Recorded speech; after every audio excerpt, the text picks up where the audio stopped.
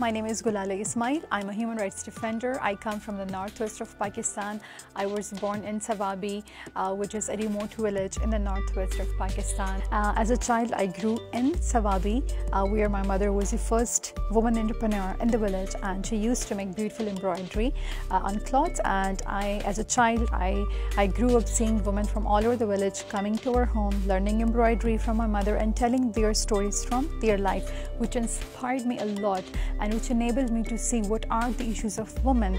And that is why at the age of 16 I started an organization, Aware Girls, to give a platform to young women from where they can raise their voices for their right. And as Aware Girls, we want to have really good legislations which protect human rights of young women. So that is the larger goal.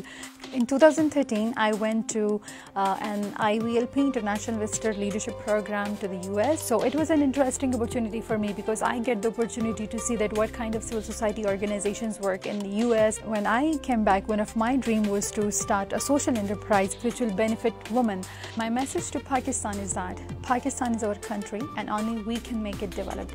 And one of the ways to develop is to let's ask our policymakers to spend more money on education.